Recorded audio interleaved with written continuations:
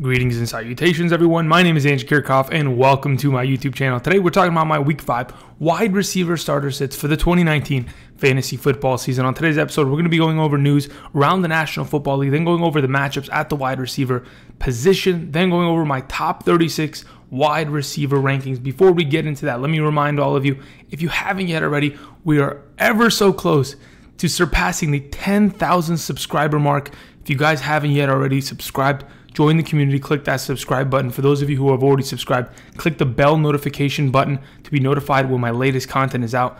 And another reminder, click that like button. I really do appreciate that. All the support. Thank you guys.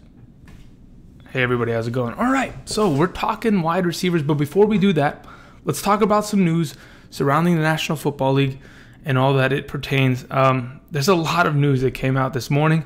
And a lot of it has to do with wide receivers and a lot of it not so much. So, number one, John Ross, wide receiver for the Cincinnati Bengals, has been placed on the injured reserve list.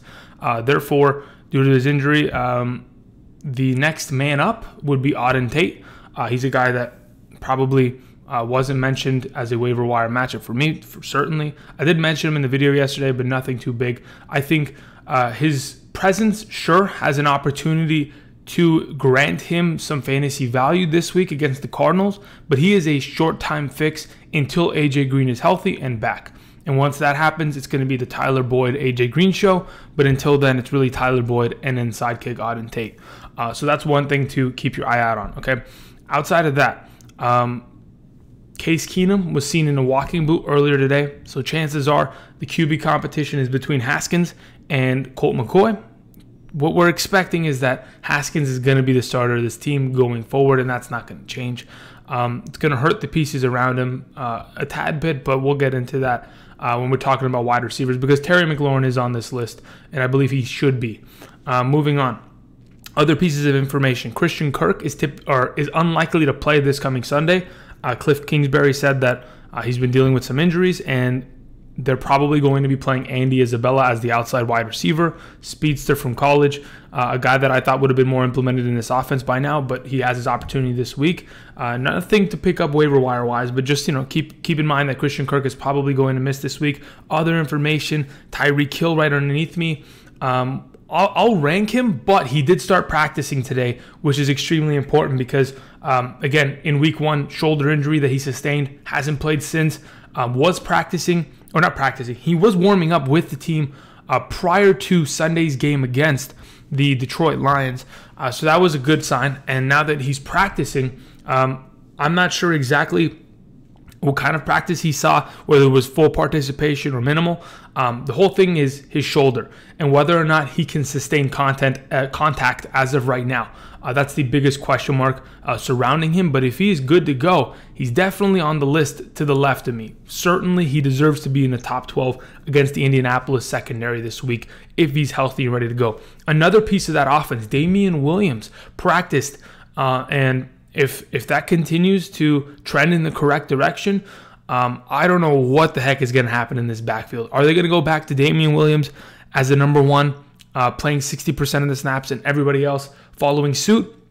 Or is it going to be a mixture of a three-headed monster, two-headed monster? I'm not sure. All of these running backs have performed well in this backfield, especially LaShawn McCoy and Darrell Williams in the last 2 weeks. So it's really a big question mark on whether or not we're going to see anything out of that if he's playing and healthy this coming Sunday. Other pieces of information I need to disclose. I'm just looking at this. Saquon Barkley somehow is going to, I guess, come back earlier than expected. He was saw earlier today doing some, what exactly is the quote? Stretched, working out with training staff, light running, change of direction, looking very good. That's the quote. That's ridiculous. Saquon Barkley is an animal. Like, we know he's a freak, right? He's a freak of nature, and he's just one of those superhumans. But, oh my goodness, you're coming back from a high ankle sprain, already working out, already getting back to rehabbing it and getting to the right spot. That looks fantastic for Saquon owners. For Wayne Gallman owners, if you don't own Saquon, doesn't look as good. But all in all, that's some pretty good news. Also, the last piece of information I wanted to talk about is revolving around the New York Jets. Sam Darnold has not been cleared for contact. He's been dealing with mononucleosis in the last couple of weeks, which has held him out due to the sickness. And he's lost some weight, hasn't been able to lift weights, and hasn't been able to practice. He did practice earlier today, split first-team snaps with Nick Folk, the backup.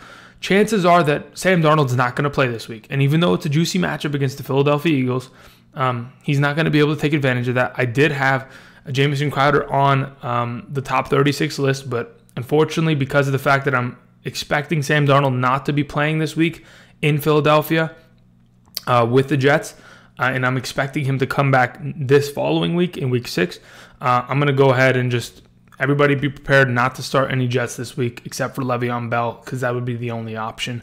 And even then, that's going to be tough sledding for him. But that is the news. Thank you. Hopefully you guys, got enough influx of information there. And now we can get on to talking about the wide receiver position and especially the matchups at the wide receiver position going into week 5 of the fantasy football season. So this list to the left of me is defenses giving up points to opposing wide receivers on a weekly basis in half-point PPR scoring formats. So if we look up and down this list, again, the Eagles give up the most points.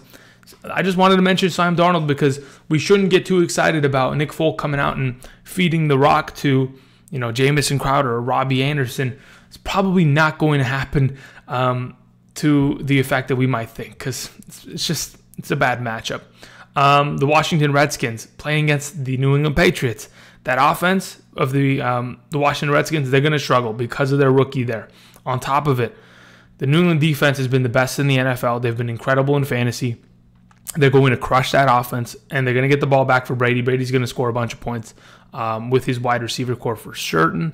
The Jets, another team that doesn't play well against the secondary. A guy that I wanted to mention, DeSean Jackson could play this week.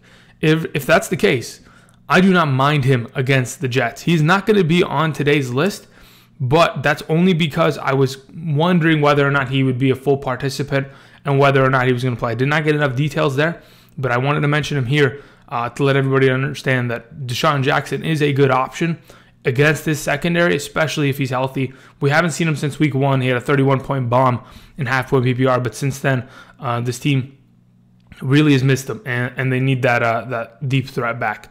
Moving on, the Giants get to play against the Vikings. The Vikings, and you know what? We're not going to go too much into it because I'm talking too much here. But just let's look at this, right? The Giants give up a bunch of points. That's great for Adam Thielen and Stefon Diggs. We have the Saints. Didn't really get hurt too much by the Dallas Cowboys passing offense, but they get to take on Tampa Bay, who looked absolutely incredible last Sunday against the Rams in LA. We have the Tampa Bay Buccaneers on the other side of the ball. Even though Tampa Bay played well offensively, there's a lot to say that they couldn't stop the Rams either. It was a real shootout. They needed that 21-point lead in order to sustain that. The Oakland Raiders struggling, but they're going to be playing against the backup quarterback Chase Daniels most likely. The Jaguars, the Dolphins on a bye week, Houston Texans, etc. And then moving on to the more difficult matchups, the Titans playing against Buffalo, likely without Josh Allen, which is going to hurt Buffalo with Matt Barkley at the quarterback position. Moving on, the Seahawks playing against the Rams. The Cardinals been pretty good against the wide receiver position, playing against the Bengals. Then we have the Bengals themselves, who, the thing is, the Cardinals and the Bengals, it's not that they're fantastic against the wide receiver position. It's more like they're so bad against the run that they get to hide in this kind of a thing. It'll balance out eventually, though. The Panthers, the Cowboys, the Bills, the Broncos, the Patriots, and the Green Bay Packers. The Green Bay Packers and the Dallas Cowboys, both teams that are not giving up many points in the passing game. Both of those teams play each other this week. Should be an interesting matchup. Anyway, hopefully this helps you guys. These are defenses giving up points to opposing wide receivers on average on a weekly basis thus far this season throughout the first month of the season. Hopefully this helps. Let's go ahead and move on. Let's go back and let's talk about my top 36 wide receivers going into week 5 of the fantasy football season. You know what's crazy? I just wanted to mention this because I just got a little bit of a notification saying that Hunter Henry doing individual workouts. So the patella fracture that this guy sustained thus far this season is not holding him back. Hunter Henry is a freak of nature, ladies and gentlemen. This is a guy that tore his ACL in June of 2018 and was able to come back and suit up for the playoff game in January against the Patriots. This is a guy that is making injuries look like they're nothing. Unbelievable. Hunter Henry is man, I don't know, man. It is an anomaly, to say the least. But that's great news. Maybe you pick him up, throw him in your IR slot. If you're in need of a tight end, it's not a bad idea. All right. Anyway, we're talking about my top 36 wide receivers of Week 5. I'll be totally honest. This list was pretty difficult to construct because of how inconsistent top-tier wide receivers have been and how on a weekly basis, there are guys that we want to trust. DeAndre Hopkins, number 2. We want to trust him, and we have to trust him blindly because he is who he is, and he has done what he has done over the last 5 years of his career, has been one of the best, if not the best wide receiver in the National Football League. And we have to blindly trust these kind of players. Because the other options that we are presented with, yes, they may be a little bit, they could be safe plays, but I'm never going to leave a guy like this on my bench. So it's extremely difficult, but let's get into it, shall we? All right, moving on to my number one. My number one wide receiver of the week is Julio Jones, playing against the Houston Texans. I do personally believe this is going to be a shootout. There's a reason why I have Julio and DeAndre Hopkins as my 1 and 2.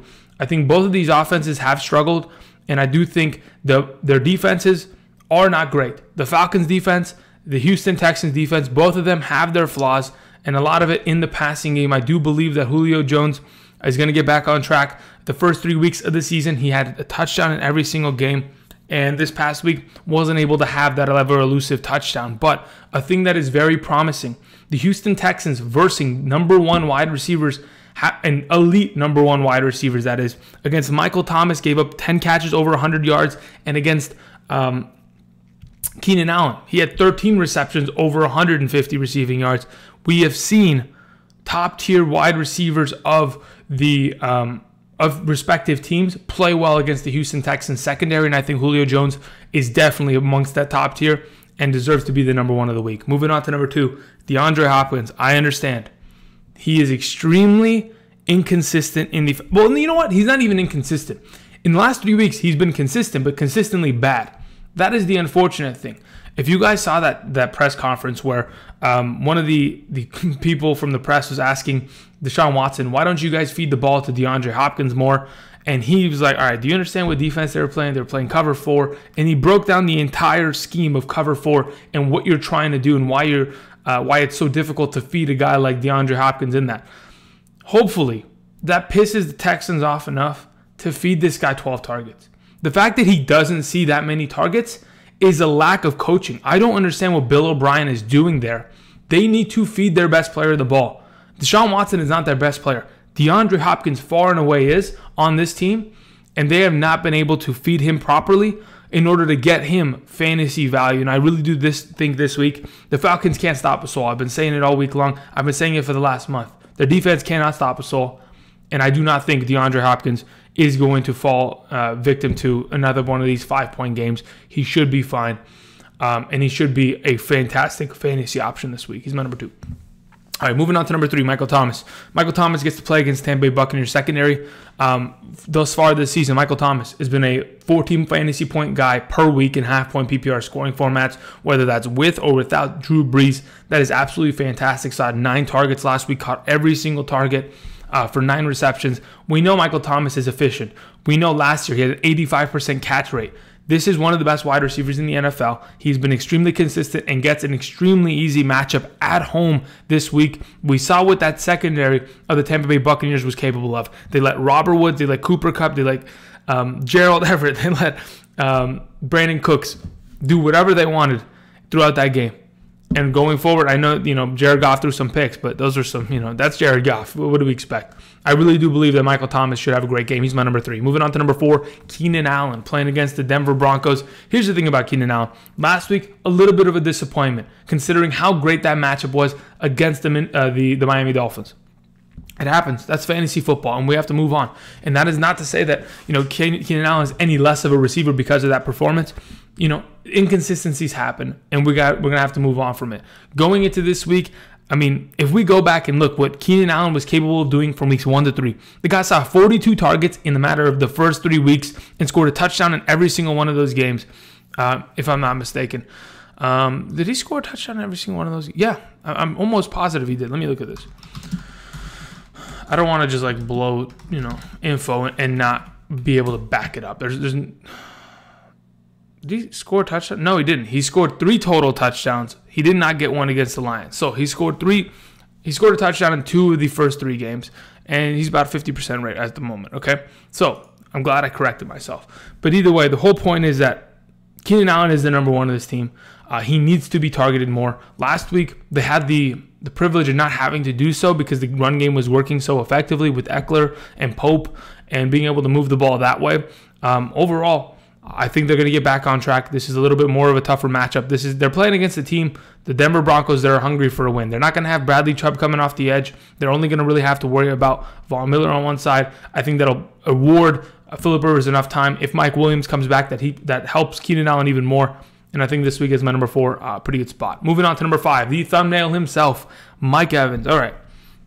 Here's the thing about Mike Evans. Him and Chris Godwin are both on this list, in the top 10, in fact, and pretty much deserve to be there. If this Tampa Bay Buccaneers offense continues to produce as they have in the last couple weeks against a secondary that gives up a lot of points to the opposing wide receiver position, we've seen that from the Saints. Last week, sure, not so much. That defense plays well at home, but I really do believe Jameis Winston is going to be able to go in there and produce a good number. Let's not forget, guys, the biggest thing that Mike Evans has done throughout his career, besides being a bigger target and besides being a red zone threat, the guy has always been a deep threat as a wide receiver. Let's not forget, last season, he was the second wide receiver amongst all.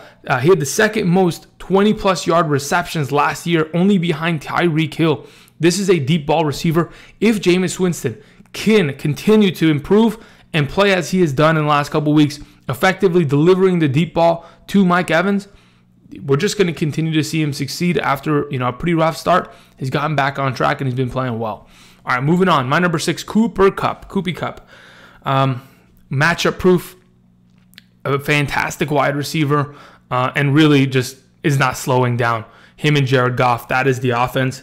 And, with Gurley being in question mark, with Brandin Cooks and Robert Woods, who's going to score between the two of them? Who's going to have the bigger week? We know consistently it's going to be Cooper Kupp, and that is why he continues to stay in this top echelon of the wide receiver position. He's been absolutely fantastic, and he's incredible. He's my number 6. Nothing else needs to be said. The guy gets his targets. He finds his work in the red zone, and he's just great. All right, moving on. Number 7, Amari Cooper has a tough matchup. Plays against the Green Bay Packers. I know for a fact that the Green Bay Packers are not good against the run. They have struggled heavily. We talked about it yesterday with Ezekiel Elliott and how much potential he has this week to right the ship in the correct direction rather than what he did last week with fumbling and not being able to produce against the Saints.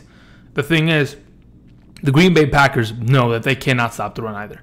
It's no secret. They go in the film room, they watch it. They go and they're going to try to adjust and they're going to try to help stop the run because they know the Dallas Cowboys are coming into this game looking to run the ball heavily. I believe that is going to open up play action for Amari Cooper, and it is going to make it a little bit easier for him. Amari Cooper has caught a touchdown each of the last in the first 3 games of the season. That is a fact. He was not able to catch a touchdown last week, even though the target counts were there, the receptions were there, and the yardage was there. That ever elusive touchdown, I think, will probably be on his side this week in a more favorable matchup at home, at least, rather than on the road in New Orleans. So, Amari Cooper, you're my number 7, baby. All right, moving on to number 8, Adam Thielen. The Minnesota Vikings are a one-dimensional team. And the quote that Adam Thielen said after the game against the Chicago Bears this past Sunday was, we cannot be a one-dimensional team in the National Football League and expect to win games. We have to be able to throw the ball. We have to be able to throw the ball effectively, efficiently, and complete deep ball passes. Otherwise, everyone's going to stack the box. Everyone is going to stop our running back, even though he's the best in the NFL, and we are not going to win games. I think that's a call to action to not only Kirk Cousins, but to the offensive coordinator, to Mike Zimmer. This entire scheme needs to change. They need to open it up. They need Kirk Cousins to deliver the ball to Adam Thielen and Stefon Diggs. And I think a matchup as such against the New York Giants this Sunday is the perfect time to get back on track and to really go back to what you were doing last year. I'm not saying completely abandon this heavy run, fullback pulling guard, pulling tackle, tight end scheme, double tight end sometimes. I'm not saying completely abandon that. I'm just saying you have to be able to expand your offense and feed the ball to your all-pro wide receivers, but you have 2 of them, and really, and get it going. So I think Adam Thielen, typically in the NFL, when there's a call to action like that, you see a guy really step up and be fed the following week. All right, moving on. Number 9, Chris Godwin. He's doing it. Bruce Arians said it. I'm going to get this guy 100 receptions. He's going to be the Larry Fitzgerald of my offense, and he is absolutely delivering on that promise. Him and Jameis Winston, even from the preseason, have been like this, and it's not stopping. They have been absolutely incredible, even with all the question marks that surrounded Chris Godwin and his injury this past Sunday. Oh man, is he going to play? He was, barely participated in practice, blah, blah, blah. Dude came out and balled out. This coming Sunday, he's probably going to be healthy against a secondary that is struggling against the wide receiver position. When you have Mike Evans on one side of the field and you are the number 2 wide receiver of this team and nobody's really paying attention to you sometimes, and you end up, really causing havoc, Chris Godwin's a monster. He's my number 9. Moving on to number 10, Tyler Lockett playing on Thursday night.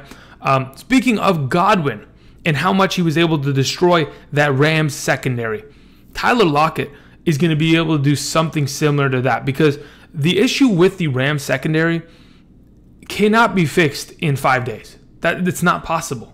They are not going to be capable of fixing it in that amount of time. It's more of a personnel issue rather than anything.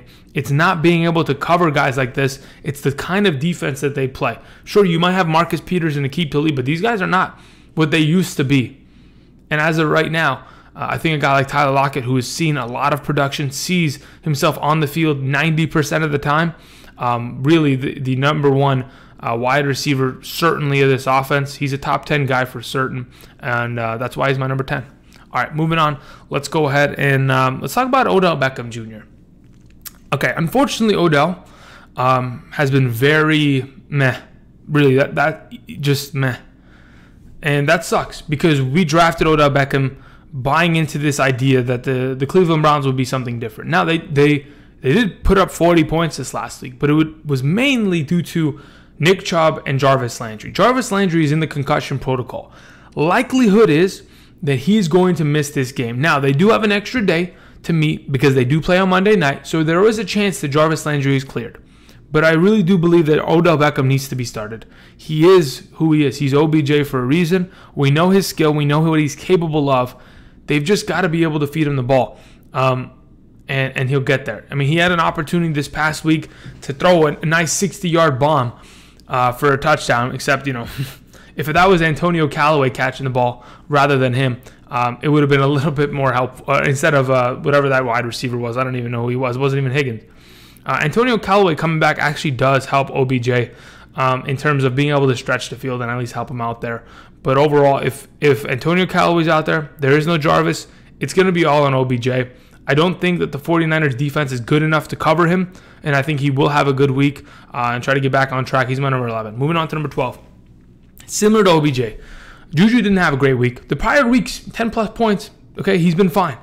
Right? He hasn't been what we expected because there is no Big Ben anymore. There is no AB to kind of pull pressure away from him. So now that the Steelers offense is looking and trending towards, hey, we're going to run the ball with Samuels and Connor, and we're going to punish teams with this offensive line, Juju Smith-Schuster is kind of disappeared this past Monday.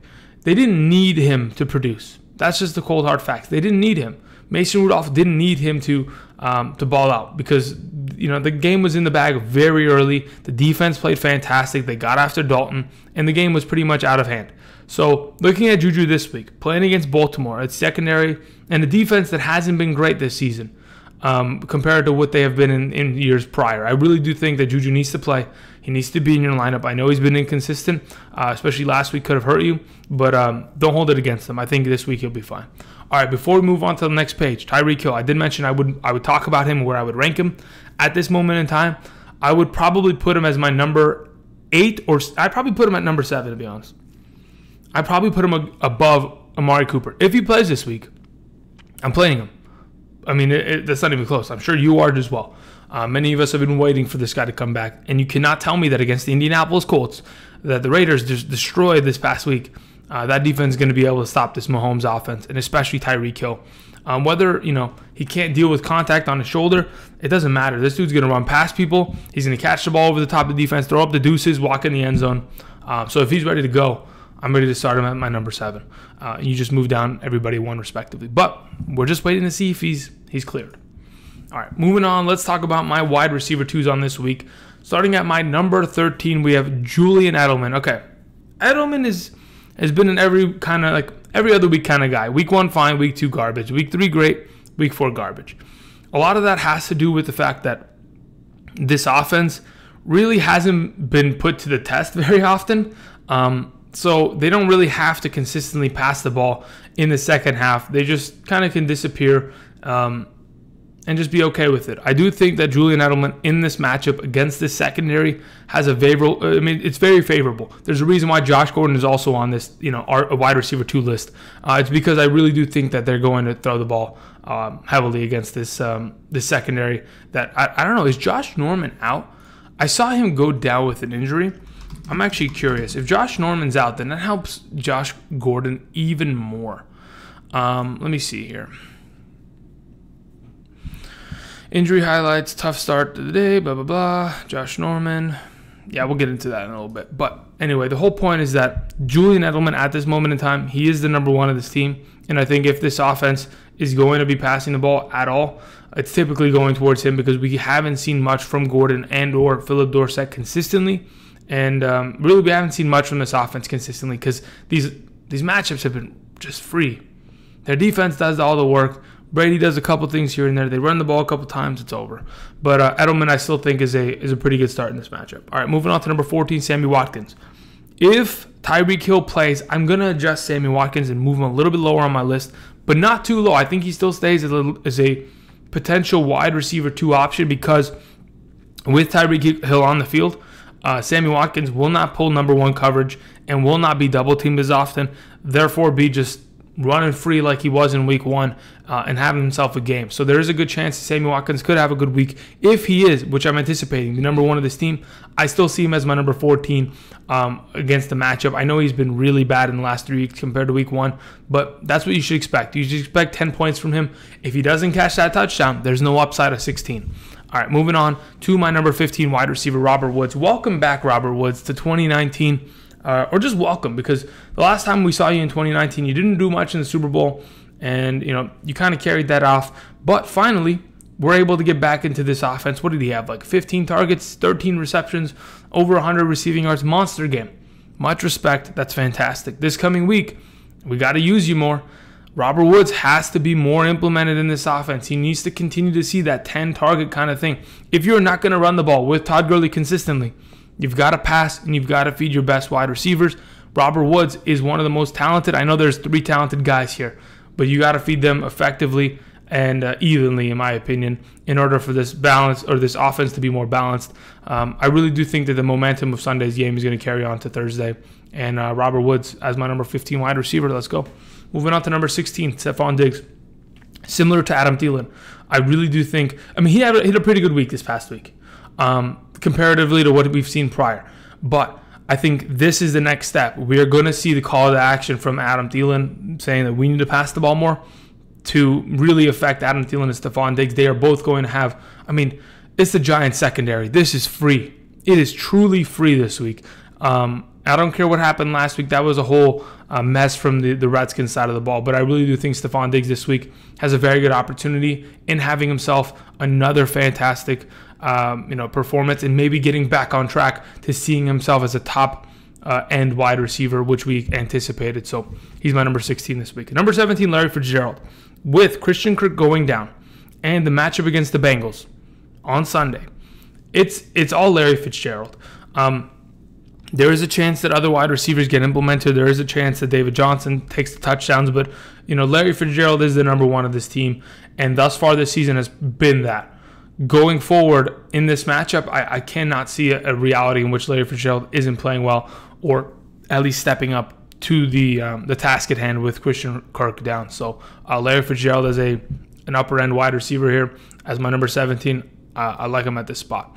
Moving on to number 18, Tyler Boyd with, it's the same matchup. They play against each other this week. Tyler Boyd, Larry Fitzgerald. Tyler Boyd with John Ross going down with an injury presents himself a little bit more value here and more dependability. Now, we have seen in the past without the number one wide receiver on the outside, if in fact Tyler Boyd has to move out of the slot, he gets hurt there. But I really do think that as long as he sees more targets, because the play on Monday Night Football wasn't great. Andy Dalton really did struggle, and he wasn't able to get the ball out of his hands effectively, efficiently, and accurately at all. So going towards the future, I think with Tate on the outside, Boyd still in the slot position potentially, he should be good going in the next couple weeks. Just got to wait until AJ Green comes back, and Tyler Boyd will be even better. But he's still a solid wide receiver too. All right, moving on to Alshon Jeffery. Alshon Jeffery came back last week, got himself a touchdown, perfectly fine. Gets the Jets this week, great matchup. No one's going to really be able to cover him. He's a deep threat, big body. It's free pickings. Alshon Jeffery needs to start this week. I know many of us kind of avoided it last week, but he was I had him at like number 26 last week. I said if he played, this week he's healthy, he's ready to go. Whether it's DeSean Jackson, on the field or not, I think anything helps him. If you can get DeSean Jackson back, it even helps Alshon Jeffery even more because it stretches the field, allows him to not play, have to worry about too much double coverage or any safety help over the top of him. All right, moving on. Let's go ahead and talk about Brandin Cooks, my number 20. I still think all three of these Rams wide receivers are great, and they should be treated as so. It's a real big question of who gets the touchdown, or who's capable of it. Whether maybe Gurley comes and steals two, that's always a possibility. Gerald Everett had one last week. That's probably not as consistent. But I do think that going forward, Brandin Cooks, another one of these top 24 wide receivers, top 20, in fact, has been consistent throughout the entire season, and going forward should continue to stay a suit. All right, moving on to 21, Josh Gordon. Josh Gordon, hasn't been fantastic. Sure, that's fine. But it's a really good matchup. They've got to be able to feed one of these wide receivers. I think if there's ever an opportunity, he's had a couple in the last couple of weeks. That's for certain. And he wasn't able to really do much. But a lot of that has to do with target counts because, Brady did struggle last week heavily. And, that happened. But hopefully they can get back on track, feed a guy like Josh Gordon, get him back into a rhythm. And I think this is the week that they do it against a secondary that has given up a lot of touchdowns to opposing wide receivers. I think I think Josh Gordon's a good way to go this week. All right, moving on. Let's talk about Allen Robinson. Thank you for those of you who corrected me. They are not playing in Oakland this week. They are playing in London. What the heck? Are we really doing London games already in week 5? It seems a little early, no? Maybe that's how it always was. But you know what was funny? The last time that Derek Carr played in London was last year, right? He played in London and then he got smacked by the Seahawks. It could be the same thing this year. There's always a chance that the Bears get after him. But on the Bears side of the ball, you do have Chase Daniels. Either way, Allen Robinson is the number one of that team. Was targeted pretty heavily by Chase Daniels in that offense. And, I think it's a pretty favorable matchup. No one's going to be really comfortable. But I do think that the Bears are going to get the ball back so often that, in fact, Allen Robinson's going to have many opportunities to get it done and be a top 24 wide receiver, and that's why he sits at 22. The guy's been pretty consistent all year long. Trubisky, if he was better, would make Allen Robinson even that much better, and that's why he sat outside of the top 24 for much of this season, but he's had consistency, and that's exactly what we want to see. All right, moving on to 23, Marquise Brown. Hollywood Brown plays against the Steelers. I do think that this is actually quite a juicy matchup. An afternoon game on Sunday, Steelers and Ravens, both teams that in the past have been very defensive heavy, and that's how matchups have typically broken down. I think this might be one of the higher scoring Steelers-Ravens games that we've seen in quite some time. And I think that Marquise Brown is going to be a lot of this offense. Yes, you can run the ball effectively. That's a given, right? You have Lamar Jackson, you have Mark Ingram, you have a great offensive line, but you have to really establish passing the ball outside of just Mark Andrews in the red zone. So hopefully Marquise Brown can get back on track, and that's what I expect from him this week as my number 23. Number 24, DJ Moore. He's the number one wide receiver of his team. That's for certain. But if, in fact, Jalen Ramsey is not going to participate again, and I did hear that the Jaguars declined a deal with 2 first-round picks for Jalen Ramsey. So I don't know what they want. They want 3? Good luck. But DJ Moore, if in fact Jalen Ramsey is not going to play. I mean, this defense is not the same without him. When you don't have the best corner in the National Football League trailing the opposite team's wide receiver, it really does not help, especially if offensive lines can hold back this pass rush. DJ Moore's going to have himself a pretty good game, similar to what Sutton had last week, if in fact Jalen Ramsey's out. That's why he sits at 24. All right, moving on. Let's talk about my wide receiver threes. The last of my top 36, number 25, Tyrell Williams. I did mention that I do believe that the Bears defense is going to get after the Raiders, but if in fact they do, and Josh Jacobs can't run the ball consistently, Tyrell Williams will be asked to do a lot. Him and Darren Waller are the number 1 and 2 receiving options on this offense, and I do believe Tyrell Williams will see a lot of targets, therefore have some good fantasy value this week. Moving on to 26, Emmanuel Sanders. I do think, again, Emmanuel Sanders, outside of that Week 3 game against the Green Bay Packers, extremely consistent all season long, continues to be a great fantasy option, another wide receiver that we can trust on a weekly basis within this offense. Interesting news that I heard. Emmanuel Sanders might be traded soon. This team is tanking. They're 0-4. And really, I don't think they have any inhibitions to trying to make the playoffs anytime soon. So chances are they could field some offers on the table. Now, what I did hear is that the 49ers are looking to trade for a established wide receiver such as Emmanuel Sanders. So that is always a possibility of them, getting that. But I don't know. We'll just have to wait and see what happens there. But this week against the Chargers, I do believe Sanders. Ooh, excuse me. What was that? Some notifications. Sanders should be fine this week as another one of these pretty solid number wide receiver threes with upside. All right, moving on to 27. If in fact Tyreek Hill is out, Demarcus Robinson sits here at 27. If Tyreek Hill plays, Demarcus Robinson pretty much disappears in my opinion. He would be the wide receiver 3 or 4 within this offense. He would go from playing 90% of the snaps to probably 60, 50 at times. So hopefully hopefully he still has value if in fact Tyreek Hill's back. But if he's not, if Tyreek Hill is gone for this week, then we have Demarcus Robinson at 27. All right, moving on to number 28, Marques Valdez-Scantling. All right, here's the thing about MVS. If Devontae Adams is out, because we know that Devontae Adams is not on this list because I expect him to miss the week due to turf toe. He still has a pretty tough matchup on hand. He's going to be playing against a Cowboys defense in Dallas that is pretty good overall as an entire defense. Have played better in the last couple weeks, especially with their pass rush.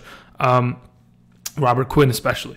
But Marques Valdez-Scantling hasn't really been able to produce much. The question is whether it's him or Geronimo Allison or Jimmy Graham or Aaron Jones catching that touchdown. Sure, Marques Valdez-Scantling could come out and catch 8 passes for 78 yards. That's not a bad game. That's 12 points. But if he scores that touchdown, he could throw him up. But I don't think that 8 catch, 78 yards is in his books either. Maybe 6 catches, 54 yards. That's what we should expect, and that's what I'm expecting. That's why he's at 28. All right, moving on to 29, Sterling Shepard. The only reason I'm concerned about Sterling Shepard is because of Xavier Rhodes. That defense is not a joke. They're going to bring a lot of pressure, and they're going to make Daniel Jones struggle. Therefore, Sterling Shepard will struggle. They are also getting back Golden Tate this week. I don't know what kind of production or usage he's going to see. Therefore, he's not on the list. But I do think that if, in fact, Golden Tate becomes a very viable option, it could hurt Sterling Shepard going forward. But this week, he's my number 29. Moving on to 30, Courtland Sutton.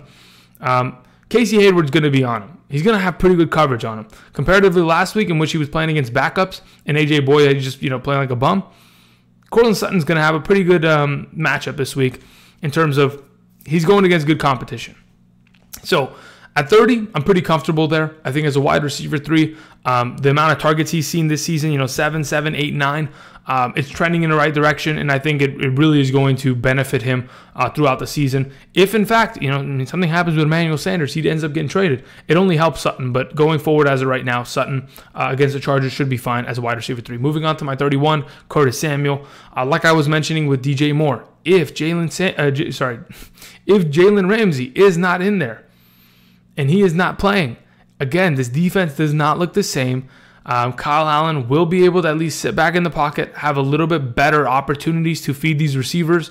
Has fed Curtis Samuel more than DJ Moore thus far this season, while Kyle Allen has had his tenure there.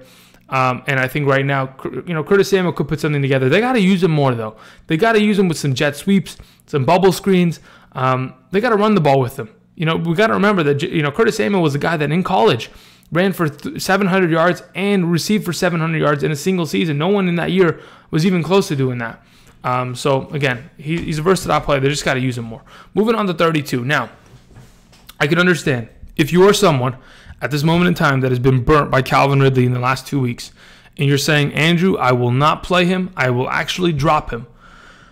If I can't talk you out of just at least keeping him on your roster, because I really do believe he has value, I'm going to be putting him as my number 32 this week because I have a hard time thinking that Calvin Ridley in a shootout as such against the Texans is going to struggle heavily to where he just disappears. Yes, I do have Mohamed Sanu on this list. Austin Hooper's been incredible. Julio Jones is still on that offense. And then we saw Devontae Freeman catch, 7 passes the other day. It hurts Calvin Ridley, certainly. But I still do think he's the number 2 wide receiver of this team. And if not, he needs to catch a touchdown sometime soon. You can't play this bad for this long. It's another one of these. I know he's not an Odell or a Juju, which we have to trust him every week, but I don't know. I just have a feeling this week that he'll be fine. All right, moving on to 33. DJ Chark, the number 1 of the Jaguars. Perfectly fine with him. Again, a little bit of struggles last week. A lot of it had to do with the fact that they never really had to pass the ball consistently, considering how good Leonard Fournette was. So DJ Chark, as of right now, I think he's a good wide receiver 3. He has proven that he is the number 1 of his respective team, and going forward should be fine. He's my number 33. Moving on to 34. No matter who starts at quarterback, whether it's Josh Allen or Matt Barkley, I really do think that Cole Beasley, the targets cannot be sold. He's had 22 targets in the last 2 weeks. That is fantastic. 10 in one game, 12 in the other. If that continues to trend in the correct direction, whether you play against the Titans or not, I do think that he's going to be fed. Barkley's going to have to get the ball out of his hands if it is him. Josh Allen always loves to throw him the ball, and that's going in the right direction. So I like Beasley at 34. Moving on to 35, Mohamed Sanu, another guy that has seen 6 targets a game, and then this past week blew up for a 12-target game and had himself a pretty good game overall. The question is, can we potentially play so many Falcons offensive members, even though how bad this offense has been in the past, not being able to get in the end zone? I still think these guys are consistently going to throw the ball. This offense does not want to run the ball. They throw the ball nearly 70% of the time, and that's not changing. So I think Mohamed Sanu is not a bad option this week, considering how many other guys that are kind of iffies. Moving on to my last of my top 36, Terry McLaurin. I really wanted to mention Terry McLaurin because I do think that no matter what, this Redskins offense has to throw the ball. He might have, Stephon Gilmore on him, but garbage time is pretty tricky. Garbage time could figure something out. I was thinking, do I want to put a guy like DK Metcalf on this list? Do I want to put a guy like Robbie Anderson on this list? There's no Galladay. There's no Marvin Jones. Who do I want to put on this list? Who do I personally think has a better opportunity to have a decent week in all of these matchups? And I do think that Terry McLaurin cannot be ignored. I'm not saying that he's 100% a start. There's a reason why he's at 36 is because he's on the fringe of being a guy that he's outside of the top 36. And I do think that this matchup is extremely difficult, but I would trust him as long as he's healthy. If he's healthy and ready to go, I don't mind putting him in. I do think that a lot of the inconsistencies of the Redskins offense last week was because Terry McLaurin wasn't out there. If he was out there, Case Keenum probably would have never been replaced in my eyes. And I think McLaurin's is pretty good. He'll be able to figure it out. All right. That's pretty much it, ladies and gentlemen. Thank you, everybody, for watching, taking your time out of your day to spend it with me, talking about fantasy football, and doing what we enjoy. Thank you guys again. Tomorrow will be quarterbacks and tight ends, and hopefully everything is settled in terms of waiver wires. Thank you guys again. If you haven't already, check out my Patreon. Down in the description is the link. All of your 2019 fantasy football questions answered, private live streams, flex rankings, etc. Thank you, everybody, again for watching. And until tomorrow, I will see you guys. Peace.